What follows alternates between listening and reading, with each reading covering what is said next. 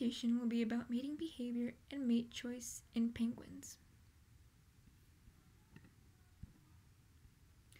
Penguins are scientifically classified as belonging to domain Eukarya, supergroup Uniconta, clade Opisthoconta, kingdom Animalia, subkingdom Eumatozoa, clade Bilateria, clade Deuterostomia, phylum Chordata, subphylum Vertebrata, clade Gnathostomata, clade Osteichthyes, clade Sarcopterygii, clade Tetrapoda, clade Amniota, class Reptilia, clade Archosaur, order Spheniciformes, family Sphenicidae, and a variety of different genera. Here are two different species from two different genera. This is the macaroni penguin, and this is the king penguin.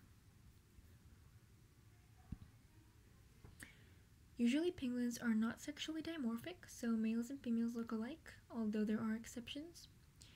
Penguins have an elongated fusiform body with the head, short neck, tail, and webbed feet. The head of a penguin has a bill, which comes in a variety of shapes depending on the diet of the species of penguin in question. Species whose diet consists primarily of fish tend to have long and thin bills, and species whose diet consists primarily of krill tend to have shorter and stouter bills. Eye color varies in different species, and like other birds, penguins have a nictitating membrane, which is a clear protective covering on their eye. Penguin legs are short, and their feet are webbed and have claws. Penguins have an upright posture. This is due to the position of their legs and feet. They are located farther back in relation to the rest of the body. This placement of their feet also aids in streamlining and stirring while swimming. They also have flippers and feathers.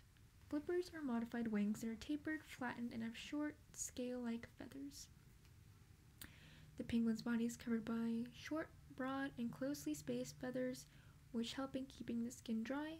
Most species go through one molt, or shedding of feathers, each year.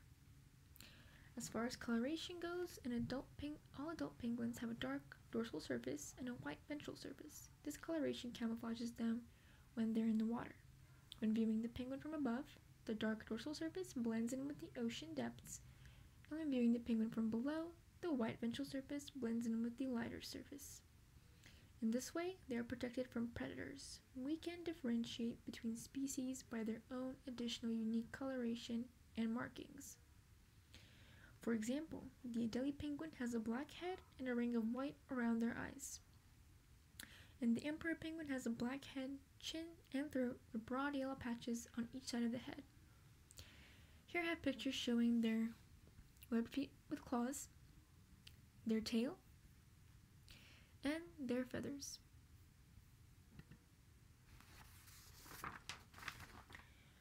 When hunting for prey in the water, penguins rely mostly on their vision.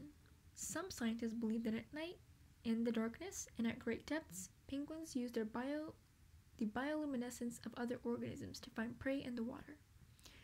When penguins catch prey, they immediately swallow them whole while swimming. Penguins also go through an annual fasting period, being sustained by their built-up fat layer throughout this time. Penguins fast during breeding seasons where they do not leave their nest to eat, and as a result lose a lot of weight.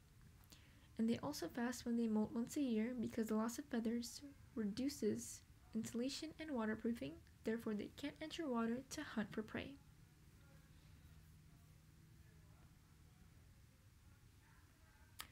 Penguins inhabit coastal and oceanic biomes where they get their food. All penguins live in the southern hemisphere. They are found on every continent there. Penguins are usually near nutrient-rich cold water currents because they are a reliable source of food for them. Penguins are flightless birds, therefore, when on land they usually live on islands and remote continental regions where there are no land predators. Different species of penguins can be adapted to completely different climates. For example, the Galapagos penguin shown here on the left lives on tropical islands, while the emperor penguin shown on the right lives in Antarctica. Most penguins have an annual breeding season from spring through summer. Exceptions include the king penguin, whose breeding cycle lasts 14 to 16 months. Females are the ones that select mates and compete for them. Just like breeding seasons, courtship varies among species. Courtship will usually begin with visual and auditory displays. Males in many species would first display in order to establish a nest site and then display to acquire a mate. There are 3 types of displays, but not all species exhibit all 3. The first display is called ecstatic display, trumpeting, head swinging, or advertisement. By exhibiting this display, males establish possession of a nest site, attract females, and signal to other males to stay away. To exhibit this display, the males dip their head low and stretch the head and neck upward while simultaneously stretching out their flippers and squawking. Males may be sitting or standing during this display. The second display is called mutual ecstatic, in which paired male and female penguins perform together. The purpose of this display is to strengthen the pair bond, coordinate nesting behavior, and advertise a nesting territory. The actual display is similar to the ecstatic display, with slight differences among species. Emperor penguins, for example, stand face to face and point heads down while braying. The third type of display is called bowing. The purpose of bowing may be to reduce the chances of aggression between partners and strengthen recognition between them. During this display, the head is dipped and the bill is pointed at the nest or at the other bird's bill, accompanied by a call in the form of a low hiss or growl. This display doesn't necessarily have to be performed by both penguins. It may be performed by only one of the penguins in the pair. I have pictures showing all 3 displays. This picture is showing the ecstatic display. This one is showing the mutual ecstatic display. And this one is showing the bowing display.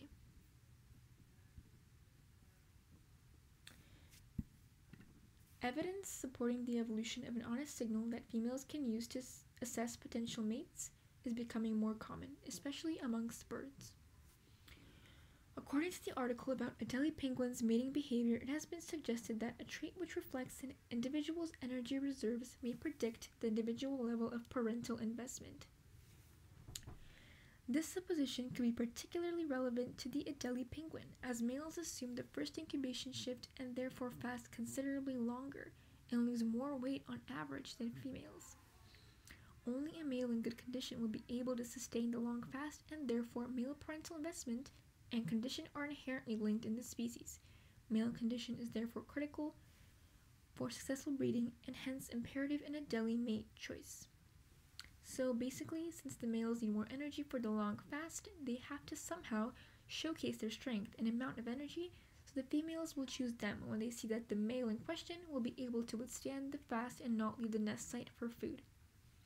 But since it is unlikely that females choose mates based on visual information, it has been proposed that it is possible that the ecstatic display call allows female Adelie penguins to be able to tell males apart based on their condition in order to ensure reproductive success. So they will look for the male that is in the best condition. According to the article, it is possible that production of a lower frequency modulation on the short repeated syllable in the call requires more energy. Therefore, the males with the lower frequency modulation will be considered to be in better condition. If that is the case, then these males will seem more attractive to the female penguins.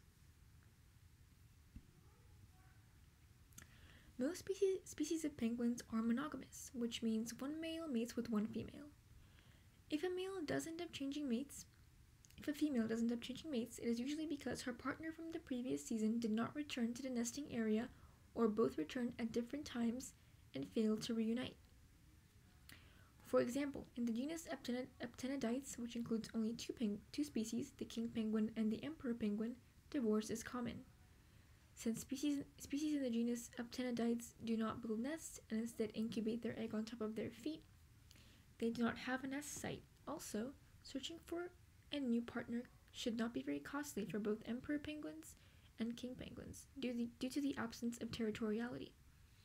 The absence of territoriality is especially prominent in emperor penguins, demonstrated by the fact that breeders walk with their egg or chick on their feet and congregate in huddles when the weather becomes especially harsh. Therefore, the article about high divorce rates in species of genus Aptenidites suggests that divorce is common in Aptenidites penguins not only because it is not costly, but because in the absence of nest sites that serve as meeting points, mate retention could be maladaptive. To summarize, Their adaptation to the lack of nest sites allows them to divorce frequently without decreasing reproductive success. And these are the references that I used for this presentation.